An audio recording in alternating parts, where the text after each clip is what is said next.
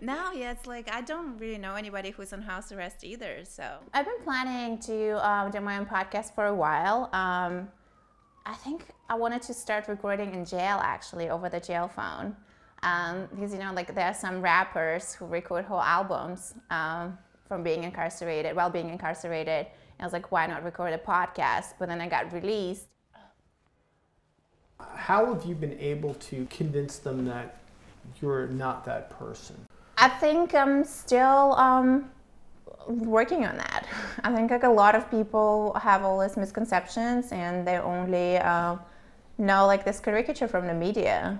And I mean, I can't blame them. It's like if it gets repeated enough times, you just kind of can't help but kind of ingrain that.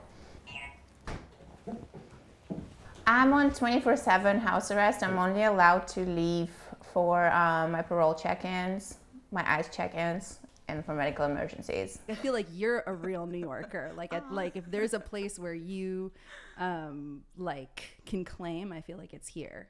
For whoever watched the Netflix series, the story is being told from the journalist perspective, like not even from mine.